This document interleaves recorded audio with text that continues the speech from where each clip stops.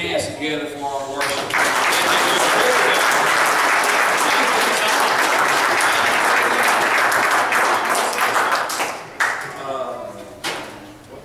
I've never heard y'all better.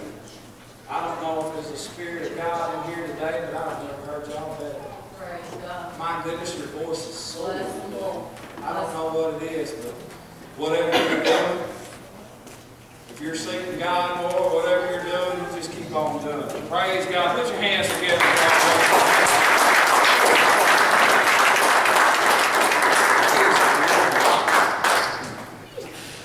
Look at all those kids. Go ahead and put your hands together for the kids.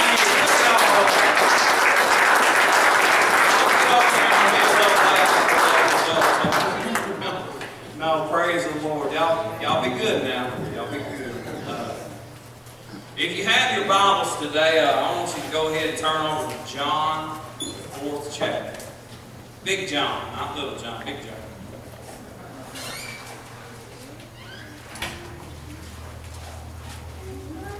Big John, chapter 4.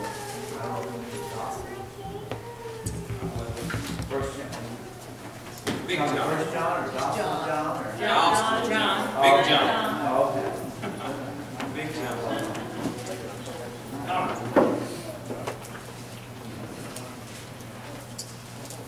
Praise God. If you got it, say amen. Amen. If you love the Lord, say hallelujah. Hallelujah. Praise God. Boy, it's good to be in God's house today, isn't it? Amen. Hey, you can be anywhere right now, but you're in God's house. And I'll tell you what, the King of Glory is here also. Amen. Boy, y'all have to deal with me, but the King of Glory is here, so that makes it right. Amen. All right, John chapter 4. We're going to start with verses 5 and 6. Let's see. Make sure I'm in the right place. John 4, 5, and 6. Did I say that? That's not right. We're going to be looking at John 4, 4, 5, and 6. And it reads as follows. And he must needs go through Samaria. Then cometh he to the city of Samaria, which is called Sychar. That's the best I can do with that. Sychar. Near to the parcel of ground that Jacob gave to his son Joseph. Now Jacob's well was there. Jesus therefore, being wearied with his journey, sat thus on the well, and it was about the 6th hour. Let us pray. Father God, we come to you today, Lord, just trying to be in your presence, Lord. And Father, just trying to be an open vessel for you today, Lord. Father, I ask you, Lord, that you just have your way in this service, Lord. But Josh Parker is far away, Lord. But use this vessel, Lord, to just be a mouthpiece for you. Lord, I ask you to be with each person that's here, Lord, and let the word fall on their ears and heart, Lord, and let them be able to pull in something, Lord. Father, I pray for each one that's lost here today, Lord, that they not leave the way they came, Lord. I pray for each backslidden person, Lord, that they not leave the way they came. Now, Lord, bless in the only way that you know how. In Jesus' mighty name. Amen. Helen, I do believe I forgot my water. Praise the Lord. Thank you, Helen. Boy, she's good to me, isn't she? If my head wasn't on the way God put it on, I guess I'd leave it somewhere. But that's all right. We see in John chapter 4, we see Jesus coming into Samaria, and he's coming to sit by the well. You ever been to a wishing well or a fountain? Say amen. You know the ones where you reach way down in your pocket and you get that spare change, you know, and you're rubbing it, and you're warming it up, and you're so ready to toss that thing in there, but you got to hold it just a little bit longer. You know what I'm talking about. You've done it. You've done it. Don't act like that. I've seen a couple of holy rollers back there saying, you've done it, brother. You know what I'm talking about. You hold that coin real tight and you rub it, knowing that it's going to change your life forever once you cast it in there. You close your eyes and you picture exactly what you want. You open your eyes and you let it fly. The truth is, you came to the well with more than what you left with. The truth is, you've been set up by an entrepreneur. He hopes you are feeling down when you come. He hopes that you're down on your luck, so to speak, that the blessings aren't quite flowing for you. But he does hope that you got a little change in your pocket. In trade, he gives you nothing for your money. Anywhere in the world, this is considered stealing or robbery, but not by the wishing well or the fountain. The truth is that, well,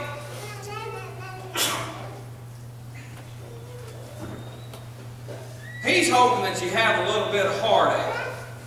He's hoping that you're having issues. You may say, Brother Josh, if I go to that well, it does give me something. It gives me hope. Well, I got a word for you, and it's not hope, it's baloney.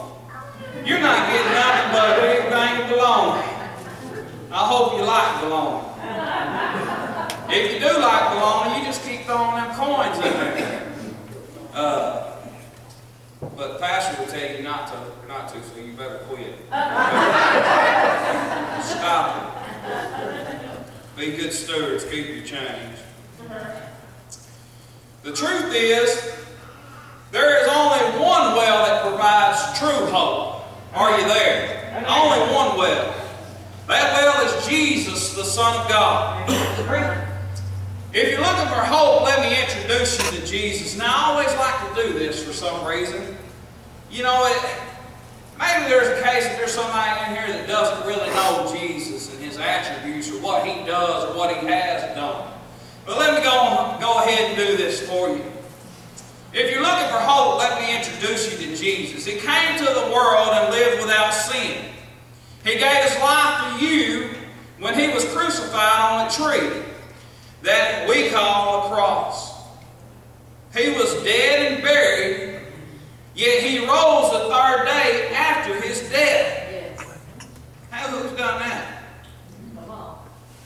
He was full of life, and He was possessing, like we heard last night, all power over death, hell, and the grave. He gave His life for you to make a way for you to come to God. Now that's the kind of Jesus we serve. I don't know what you came expecting here today, but I hope that you came expecting to come to the well and be filled. Amen. I entitled this sermon, Come to the Well. We're going to be looking at John chapter 4, 7, and 9 now. If you want to keep up, that's fine. I have these notes. My wife says we're not going to keep using our printer ink. We'll just print some off in the church. That's what we pay tithes for. If you need some notes, you just holler at me. Because if I ever get up here and I don't tell you something in Scripture, I want to know what you think. I want to know what you think, and I want to know that I can give you Scripture to back it up. Now, you might not agree with me, but I'm going to tell you this much now. I'm not going to argue doctrine. I'm not going to argue. I had enough of that earlier in my life, and it didn't lead to nothing but heartache, but I'm not going to argue with you. You just take my notes and you change your mind.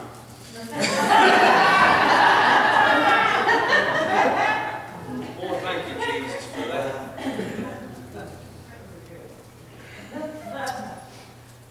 Alright, we're looking at John 4, 7 through 9. It says, There cometh the woman of Samaria to draw water. Jesus saith unto her, Give me to drink. For his disciples were gone away into the city to buy meat.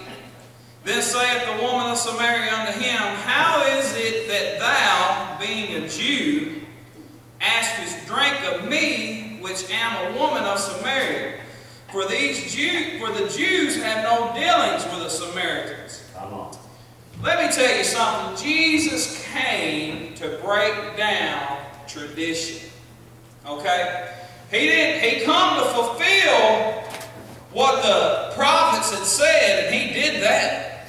He come to fulfill that. He come to break down the laws of tradition. This is one of the major problems in religion today. Tradition. We get so set in things that have been there, have been in place year after year. Are you there? I want over here. Somebody's there. You tired of tradition? Who said that? Tired of tradition. Amen. The rest of y'all like tradition?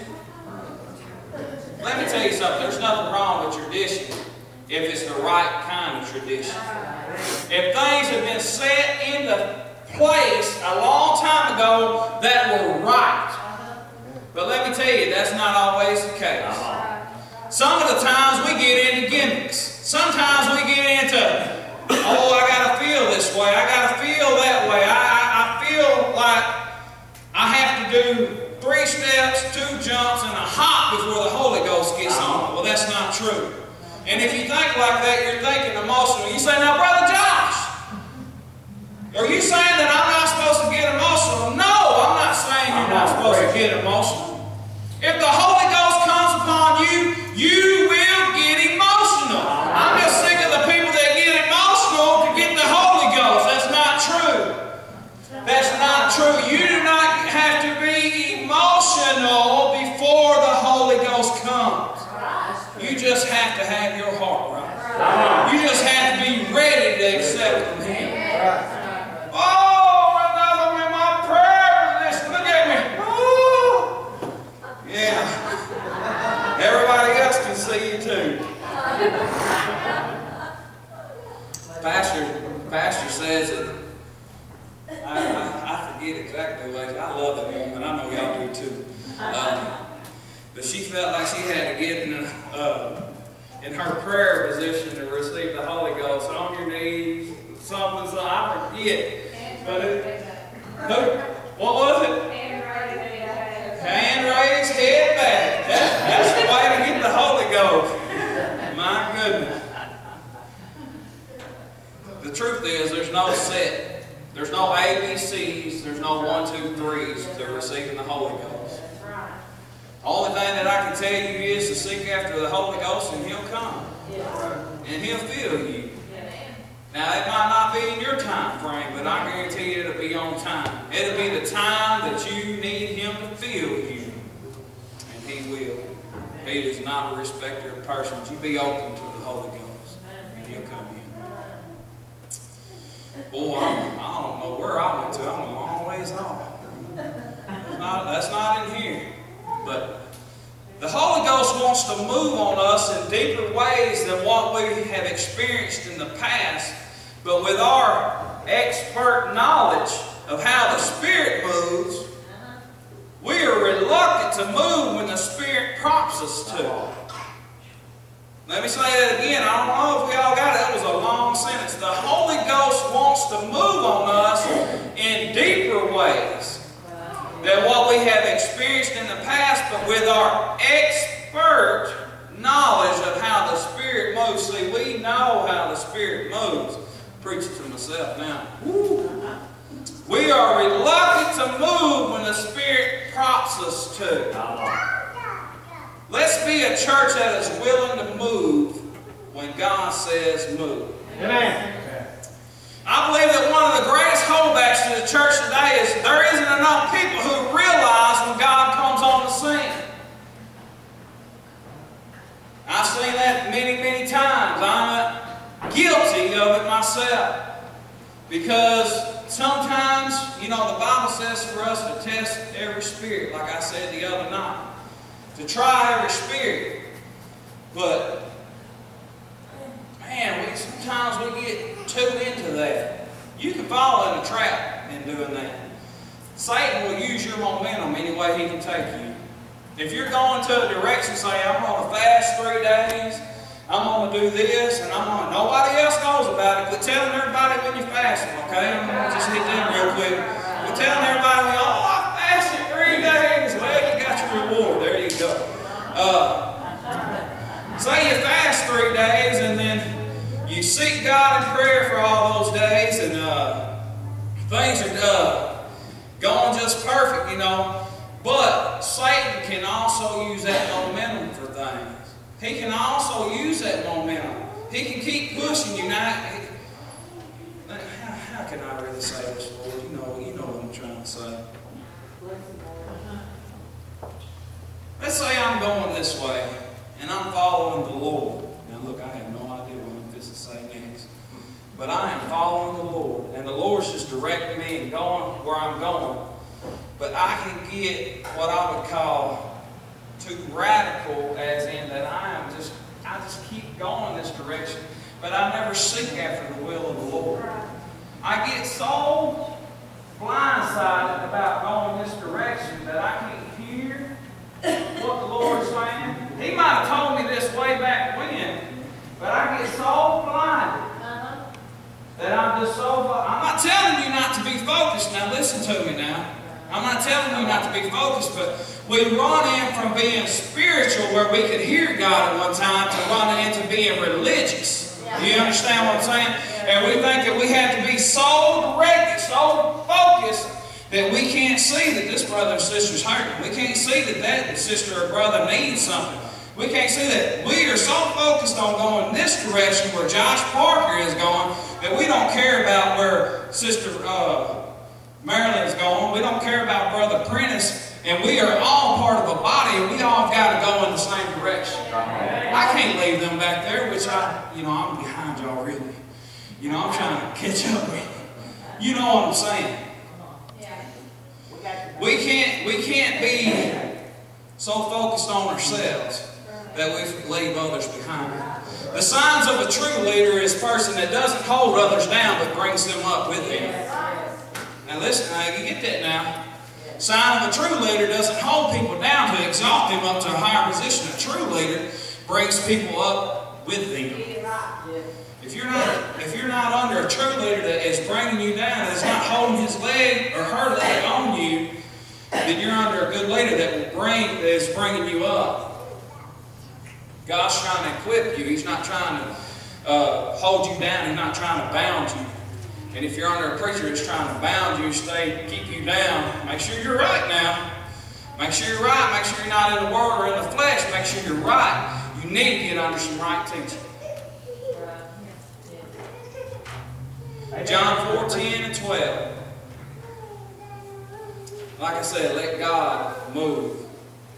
You move and God moves. John 4:10 and 12 says, Jesus answered and said unto her, If thou knewest the gift of God, and who it is that saith to thee, Give me to drink, thou wouldst have asked of him, and he would have given thee living water. And the woman saith unto him, Sir, thou hast nothing to draw with, and the well is deep. From whence then hast thou this living water? Art thou greater than our father Jacob, which gave us the well, and drank thereof himself, and his children, and his cattle? Let's look at verse 10. It says, Jesus said in a matter of words, Woman, you don't know who you're talking to. In a matter of words is what Jesus said. You don't know who you're talking to. If you knew the gift of God and who you were talking to, you would have asked me for living water. Boy, I like this scripture. Jesus is saying, if you could only see me for who I am and what I can do for you. Jesus is saying to us today, if you can just see me for who I am truly, and I can begin to work things out in your life. We have to be able to recognize who Jesus is in our life, who He truly is, what He's willing to do, and what He's willing not to do. God's not willing to compromise things for you. He's not going to compromise. Well, God, if you can just do this for me so I can do this, He's not going to compromise. But He will pour into you exactly what you need. Like I said the other night, who He calls, He doesn't call the equipped. He equips who He calls. He equips who He calls.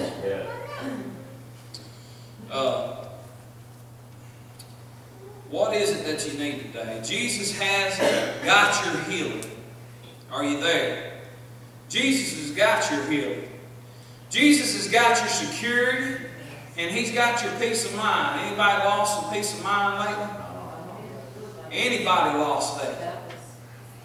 You've lost your peace of mind, you've lost your security, you've lost your healing. He will be your lawyer. Now, we kind of say, lawyers are automatically crooked. Well, that's not necessarily true. You can be a lawyer might be crooked. I don't know how. But what I'm trying to say with you, He'll be your lawyer. He will make a way for you when there's not a way present. I heard Ray Comfort say this. I like the way he tells this story. We as a group of people, we're in the courtroom and we are being brought up on charges for everything that we have done wrong in this life. At the end of the trial, we are declared guilty before all.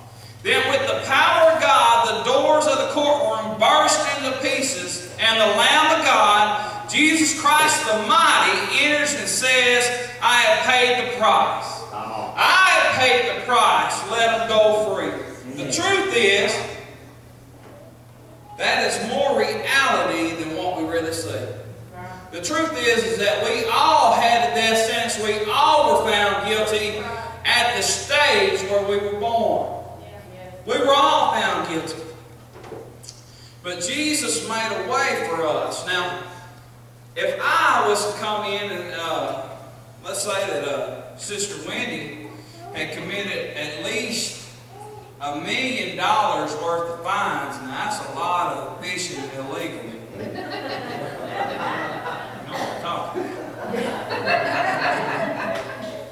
Now, if Sister Wendy has got racked up over $1 million in fines, I'm sure they're going to put her into jail. I don't know how that works, but I'm sure she's going to jail. I can write PJ. She's going to jail. Like PJ would say, she's going to jail. She's going to the court. Now, going to the pen, really. You're gone. You're gone. But she's racked up all these fines, $1 million worth, and let's say Brother Bobby comes in with that $1 million and that strut and says, I'm going to pay that fine for her. There it is, Judge, let her go. I would say that Wendy is going to be fond of Brother Bobby from now on.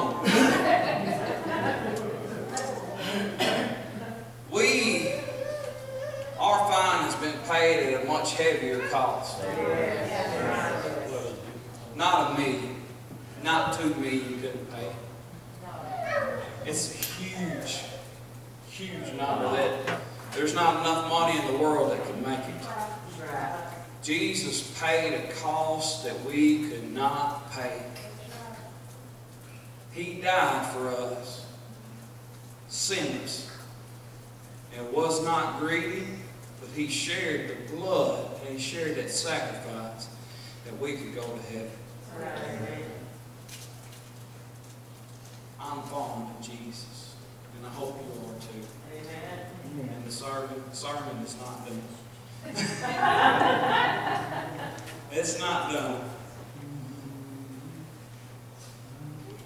If you don't know Jesus today, I pray that you don't leave here alone. God wants to heal you. He wants to make ways where you've never seen a way. And if you're being led in directions, make sure it's from God. If God's leading you to do something, make sure it's God. And if it's God, please do not hold back. Because God is going to take you to levels that you've never been.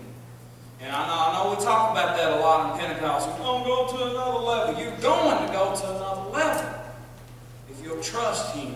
Yes. If you'll seek after Him with your whole heart. He will guide you. He will do it. Yes, I'm fond of Jesus. Amen. He come to pay a price. He's paid the price for me. Listen to me. If you do not feel free from chains of sin today, you can. If you're held down by chains, you can be free. If you have the yoke of bondage holding you around your neck, it can be broken today. I'm talking about freedom. You know what? It's a whole different thing when you take a person that has been tied down, yoked down, and you let them go. Well, you can't hardly hang on to them. They'll go. I've heard all them stories about elephants and all that and stuff, but you do a person that way and they're gone. They're getting out of there. You don't ever put nobody on a chain gang and they break the lock. They're gone. Alright? These chains can be broken off of your life. I'm talking about freedom. I'm talking about everlasting water. I'm talking about living water. The Bible says, he who the Son sets free is free indeed. There it is. There's another one back there. He who the Son sets free is free indeed. That means that you don't have to carry around that baggage anymore. That the blood of Jesus was sufficient enough for you and you and you and you and all y'all over there and even you back there, Brother Willie. God's blood is sufficient for you. Amen. And it's definitely sufficient for myself. Isaiah 53, the Samaritan woman, she asked Jesus a question, says about his ability to draw from the well. She questions, is he greater than their father Jacob, in verses 11 and 12. Let me tell you the truth today. Jesus doesn't have to draw power from any source. He is power. He is power. He doesn't have to draw it from anywhere. He could have created a well with his own words. He could have had a cold glass of iced tea just from a mention of his word. The Samaritan woman did not realize who she was talking to because of Isaiah 53 and 2. I'm going to read that for you. We're going to look at Isaiah 53. If y'all want to go there, I'm going to read it to you. You don't have to go there, but if you want to check it, go and check it. For Isaiah 53 and 2, it says, this is the reason why she didn't recognize it. He said, for he shall grow up before them as a tender plant, and as a root out of dry ground. He hath no form nor comeliness, and when we shall see him, there is no beauty that we should desire him. You see, his power and his beauty was hidden from her eyes. You see, if Jesus would have come like they picture him on TV, if Jesus would have come like they put him on Google, you know, people would have naturally been drawn to him. But the Bible says opposite. There was no form or comeliness that you could look at and say, that is a good looking man right there. That's a good, you know, that's not the way it was. That's not the way it was. The Bible says he was as a root out of dry ground. There was nothing that you would just say, whoo. You know, you wouldn't be attracted to him like people are to me. You know, Lord forgive me. Ellen knows what I'm talking about. Ellen.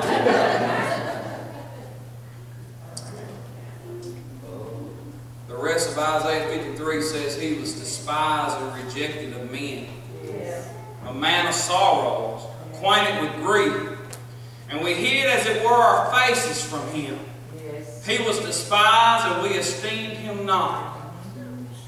Surely he hath borne our griefs and carried our sorrows. Yet we did esteem him stricken, smitten of God, and afflicted.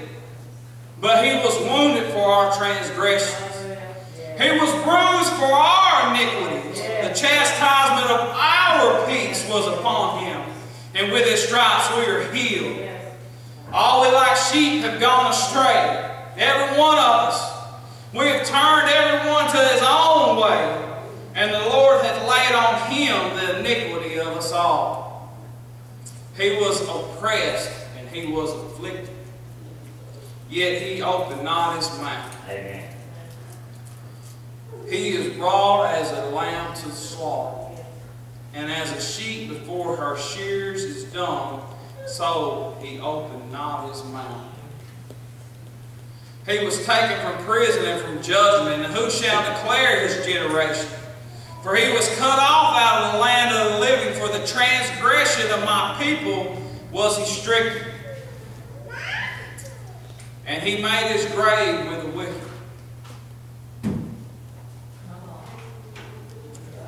And with the rich in his death, because he had done no violence, neither was any deceit in his mouth. Yet it pleased the Lord to bruise him. He hath put on him grief. When thou shalt make his soul an offering for sin, he shall see his seed. He shall prolong his days, and the pleasure of the Lord shall shall prosper in his hand. He shall see of the travail of his soul, and shall be satisfied. But his knowledge shall be righteous. His knowledge shall my righteous servant justify many, for he shall bear their iniquities. Therefore will I divide him a portion with the great, and he shall divide the spoil with the strong. Now I'm going to stop now. Jesus said what the Lord's saying here is that he's going to divide his portion with the strong. Who is the strong? The Lord talking about us. Why would he call us the strong when sometimes we feel so weak? But he said that Jesus, we're co-heirs with Christ. He's going to divide his spoil with us. Because he had poured out his soul unto death, and he was numbered with the transgressors. And he bare the sin of many, and made intercession for the transgressors. My question for you today is, how awesome is Jesus? How amazing is Jesus? He healed us from sicknesses by the stripes of his back. I don't think as Christians we really understand all that he went through. I think we're only seeing the surface. Well, we can see that. When I say we're only seeing the surface, we've seen the physical brutality that happened to Jesus Christ. We've seen the physical laceration. I mean, we can somewhat picture through the Bible his physical trauma. But we can't picture the mental. What he went through. The Word might tell us a little bit, might hint into it. But at the Garden of Gethsemane, he sweat drops of blood. Now think about that for a moment. What is that? How stressed or how tormented in a way was Jesus to sweat drops of blood? Now we've been through hard times in our lives. Does anybody sweat drops of blood in here? Let me know. Anybody? So I would dare to say that we could compile all your griefs and all your sorrows. We could compile those and put them on one person and they wouldn't drop blood. No, we would have to take generation and generation and generation and generation of billions of people, and we'd have to take their griefs and put them on a single person. We would have to take the sum of all problems, the sum of all things, and put them on one person to get blood drops from them.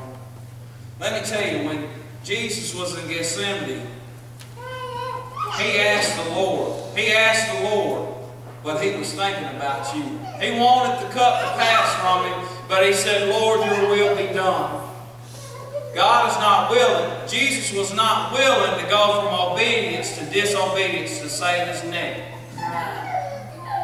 And I know I'd do it in a heartbeat. What does it say about me? What does that say? I'm not saying that I would, if my wife told me to do something to save my neck, I ain't going to do it if it's going to save my neck. Am I saying that I'm going to go into disobedience from God? No, that's not what I'm saying. I'm saying that when your time comes, and it will, if the Lord tarries, things ain't going to get better. Hey, you want me to lie to you and tell you things are going to be rosy? They're not. You read Revelation, things are going to get rough. If the Lord tarries and we have to stay here, we're going to have to fight. Yeah. We're going to have to make stands. And some of us are not going to, you're going to go to heaven, but things here on earth ain't going to necessarily be great. That's right. But we know that the Lord will always be with us. He'll never leave us. He'll never forsake us.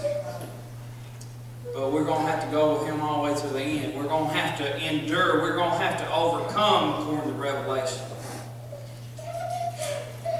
Lord ain't going to let me get off that. Bless the Lord.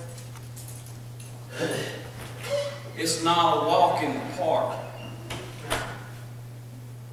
but it is great. Yes, it is. Say, if there was anybody famous that you wanted to talk to, it is nothing to talking to the King. Say, if there's somebody you always wanted to meet, you know, I know Brother Bobby loves Jerry Lawler. I don't necessarily know that, but just make a statement. He'd do anything to do to meet Jerry Lawler. But that is nothing to the King of Glory. It's nothing to the King of Glory. It is not going to be a bed of roses. It's not necessarily going to be a walk in the park. But let me tell you, it's going to be an awesome walk. It's going to be an awesome walk. And if you'll just stay on that path, things are going to be awesome. They're going to be great. They're going to be wonderful. There's going to be times of pain, but you're going to endure. You're going to overcome. And one day, hallelujah, one day that eastern sky is going to split and we're going to see Him coming in the sky. Amen. Amen. Woo! Bless the Lord. Thank you, Jesus. Yes. And He's going to say, come on up here, child. Lord. There's nothing down here that I'm going to think about. But when I see Him high and lifted up, I won't be able to take my eyes off of Him. Thank you, Lord. For He's going to be rolling before. Think about that. Yes, thank you, Lord. Woo! Thank you, Jesus. Thank you, Lord. Thank you. Hallelujah. You don't want to miss it. Amen. I know I get to meddling sometimes when I preach, get to laughing and stuff, but you don't want to miss it. Could I ever emphasize to you that how important heaven is? It is the most important decision you'll ever make in your life. More than your job, more than pulling the plug on your child, more than saying goodbye to your mom or dad. You'll never make a more important decision. Amen. Amen.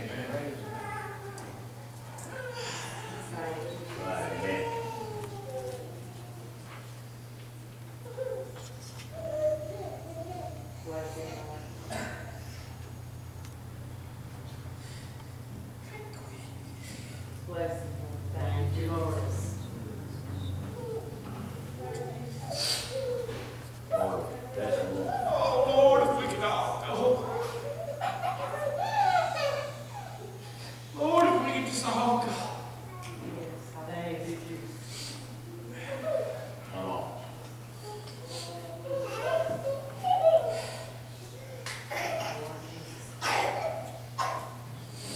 I would love to lay here and just weep at this altar for each and every one of you. But I can't. Because I can't pray you through to salvation. That's right. I can't pray you through to repentance. I can pray for you, but I can't pray for you. Your confession has to come out of your own mouth. That's right. Yeah, Lord. It is the most important thing you'll ever do. Oh, we thank you today. Lord, thank you, Lord. Oh, hallelujah. John 4, 13 through 15 says this, said, Jesus answered and said unto her, Whosoever drinketh of this water shall thirst again. But whosoever drinketh of the water that I shall give him shall never thirst. But the water that I shall give him shall be in him a well of water springing up into everlasting life. Yes. The woman saith unto him, Sir, give me this water, that I thirst not, neither come hither to draw. Jesus talks about the well of water springing up into everlasting life. Jesus is saying, if you believe in Him and become saved and full of the Holy Ghost by drinking of the living water, that you will have a place to draw from when you enter into dry places. Yes. Amen. Thank you, Lord. I know some of y'all really holy don't run into dry places. I know y'all don't. See y'all at the altar with me. Yes. The truth is that we run through dry places. Yes, we do. Even Jesus Himself fasted and went into the wilderness. Yes. He ran through dry places where there was no water. Where did He pull from? Where did He draw from? Where did He get what He needed? It had to come from inside, from the Father.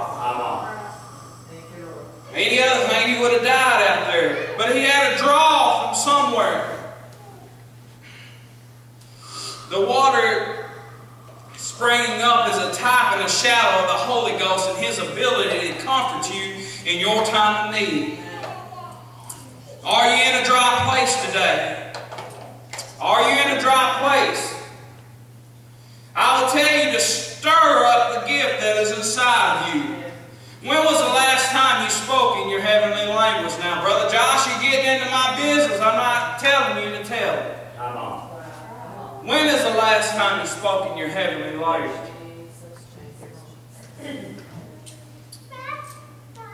I believe, and the Lord wouldn't have told me this, He wouldn't have spoke this to me if I didn't believe that something was going to happen.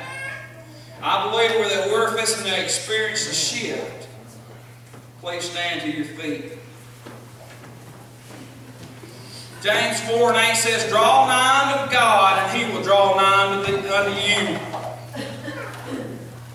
Let's take a little bit of time to begin to stir that gift that is inside of us. If you don't know how to speak in tongues, or you haven't been filled with the Holy Ghost to speak in tongues, you pray. And pray like your life depended on it. If you've been blessed with the gift of speaking in tongues, I ask you now, listen to me, I ask you now to go into your heavenly language and seek after the Lord. Now, Father God, we ask you to just do a mighty move, Lord. Father, we ask that a shift would come, Lord, and that we just seek after you, praise after you, Lord. Lord, you just have your way, Lord. I ask you that the shift would come, Lord, and that we would seek after you. Lord, that you would just bless, Lord, and that your Spirit would come in, Lord. I ask you that the anointing would come, Lord, and that it would flow.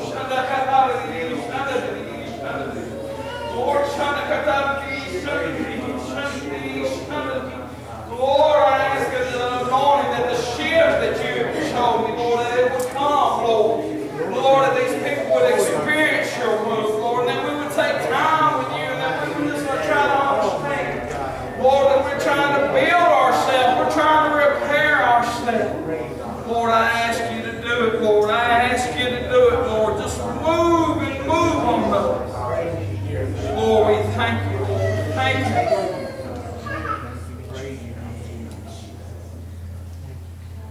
I ask you to stand and be in reverence to the Lord. You can sit back down for a second.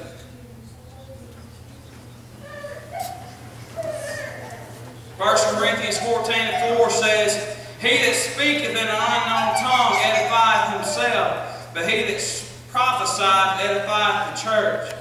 Now you would think, by just looking at that at face value, that it would seem selfish, but it's not. The word edify means to build a house or erect a building. It means to build up from the foundation. It means to restore by building, to rebuild and repair. Spiritual gifts are very important to us, and we need to be seeking after the spiritual gifts. Now, I'm not telling you to seek after the spiritual gifts more than you seek after God. You understand what I'm saying? That's, again, what I was talking about, the momentum. You get so focused on seeking the spiritual gifts that you ain't thought nothing about God. That's the momentum that the devil will use you. You got to get that spiritual gift, brothers and sisters, you get farther away from God. Listen to me. You need to seek after God and the spiritual gifts that He's going to impart for you.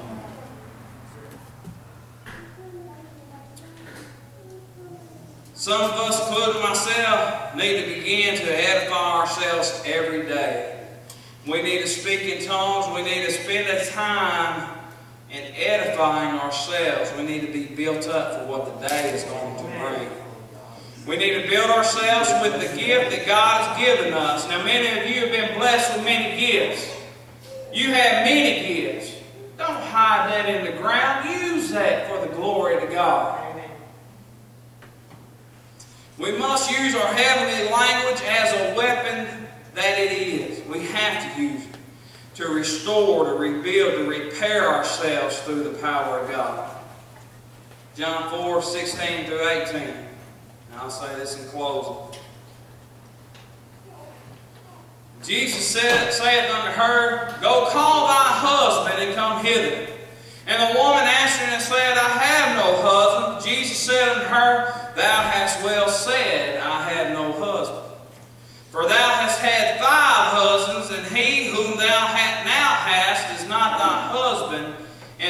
sayest, and that saidst thou truly. Now, why did Jesus tell the woman to go retrieve her husband if he knew that she didn't have one? Or that she had had 5 prior and the one that was with her wasn't? Now, why would he say it? Jesus knows how to get to the root of the problem. Now, I'm not judging this woman, but her record's in the Bible for a reason. God doesn't redundantly put things in the Word. He just doesn't have things in there for any particular reason. She had been married 5 times, and she was with a man that wasn't her husband at the time. Now, whether she was living with him, I don't know the situation because I wasn't back there, okay? I'm not going to speculate on the situation. But her record stands to prove that Jesus knew her situation.